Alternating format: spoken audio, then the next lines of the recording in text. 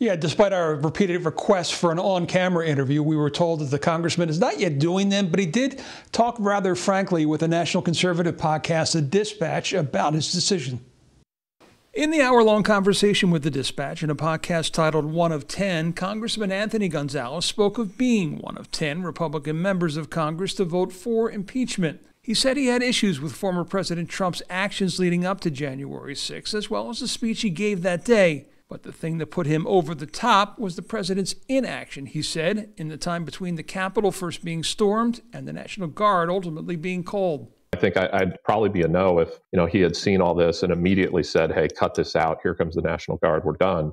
This isn't what I wanted. But instead, we had multiple hours go by. And the first tweet that went out was actually attacking the vice president while the Capitol was under siege. Asked if he considered the political ramifications of his vote, Gonzalez said he did.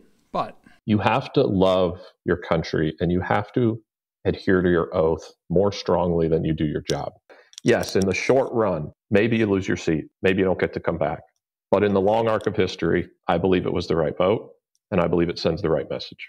Gonzalez said he believes there is a void of principled leadership in the country that can be filled, provided our leaders do a handful of things. One of which is to simply stop lying to people.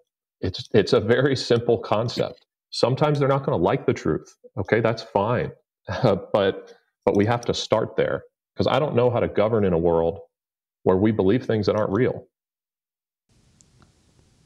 And the beliefs of QAnon, one of the things that he cited there. Gonzalez, of course, is facing backlash from Republicans for his vote. The Strongsville GOP last night voting to call for his resignation. And he said to the Dispatch podcast that his family has been dealing with personal safety issues. Didn't get into further detail than that. But he believes that in the long arc of history, as he said, his vote will be proven to be the right one. Live in Shaker Heights, John Kasich, News 5.